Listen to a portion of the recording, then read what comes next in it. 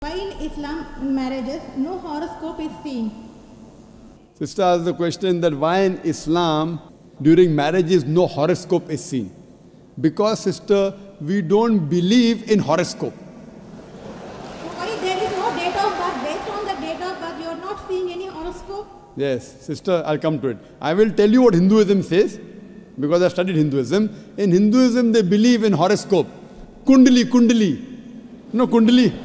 Yeah, I know. It's called Kundali. Yes, you know, sister. When Kundali, you tell your date of birth, then they say that this sun was there, and this Shagun, and this Grahan came. This is a science. But this science is not established science. It's a hypothesis. It says that if you are born on this date, then this Grahan comes, and this planet goes there, and this. It is a science, but it's not an established science.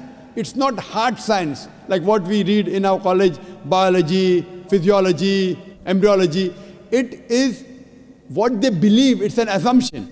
And then they talk about future. Everything what they mention in the Kundali does not come out to be true. We in Islam are against fortune telling. Quran says in Surah Ma'idah, chapter number 5, verse number 90, Ya alladhina amanu, innamal khamru wal maisuru. Oh, you believe, most certainly intoxicant and gambling, wal anzabu wal aslamu, dedication of stones, divination of arrows, rishthum min amali shaitan. These are Satan's handiwork. Fashtanibu lalakum tuflihun. Abstain from this handiwork that you may prosper. Quran says, this fortune telling, divination of arrows, they are Satan's handiwork. Abstain from it that you may prosper. So in Islam, we do not believe in this. Many a time, you go in a machine, you put your date of birth, then it comes out there. Something good is going to happen to you in the next 1 week. Even if 100 bad things happen, one good thing will surely happen.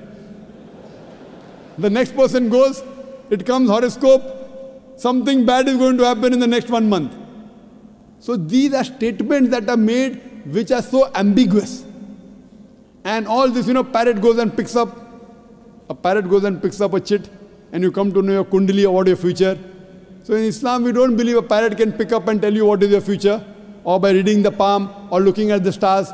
Islam is against this. And many a time, you get fooled into believing that it is true. And there was a research done that once a psychologist, he was teaching a class of 100 students.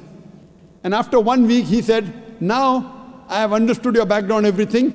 I will write about each individual person, about his past and everything. But don't open the chit until I tell you. So he wrote to all 100 students details about the past. Then he said, okay, now open the chits and give me gradation. How much am I accurate? Believe me, more than 95% of the students said the professor was more than 90% correct. The secret was the professor wrote the same thing for everyone. These are such ambiguous statements. What we have to realize is that Islam is against fortune telling, against knowing about the future. That's the reason there's no Kundali required. If the Kundali was there, yet we find that so many marriages are being broken in Hinduism. Why? What we believe that we have to choose our life partner. And our beloved Prophet Muhammad said, it's mentioned in Sahih Hadith, that whenever you choose your life partner, you look for 4 things.